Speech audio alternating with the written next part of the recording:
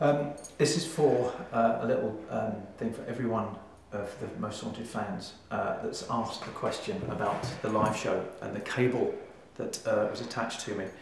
It's not for the Lunatic Fringe, this is actually for the fans who have asked a very sensible question. Throughout the show there was over 2 miles of cables wrapped around from the trucks into the house and around the house to make it all work. This is a similar cable to the ones we use on the show. It's a dark cable. What happens is one part of the cable is attached to the camera and the other part goes into another connection which goes to the truck and gives the pictures. Now what we do is, so we don't jog the camera, is standard practice. You always put the cable, you loop the cable, you loop the cable through your belt. And the reason you loop the cable through your belt is if the camera's on one end here, the camera's on this end, and somebody steps on the cable and pulls it, you feel it at the back here, so you means you can stop. What that does is stop the camera from being jolted. If you didn't have this movement and somebody stepped on the cable, you'd be walking along and the camera would jolt. So you get a shot. Now what we're going to do is I'm going to put this back in now. I'm going to show you the different colour of it in a similar situation. We haven't got the actual stairs and stuff of where we were on the night. Stu, do you want to go down that corridor? I'm going to go through there and have a look.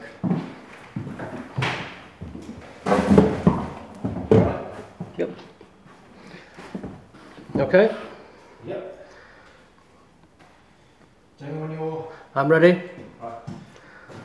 I had my camera, which I put down, and the cable's still attached to me.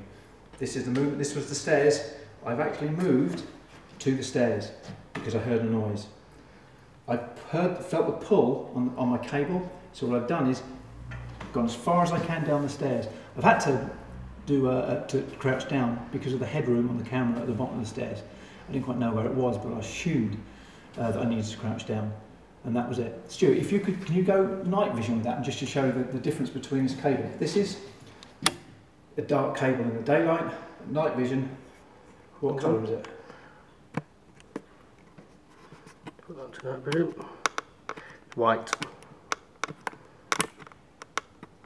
Okay. This is now white. That's white. Now just to show you, I've got one other cable here. I'll just take this cable off now. Another cable here, which is a BNC cable, which is another one that at night, what colour is this, Stuart? It's white. Just go to day vision. Okay, hold on.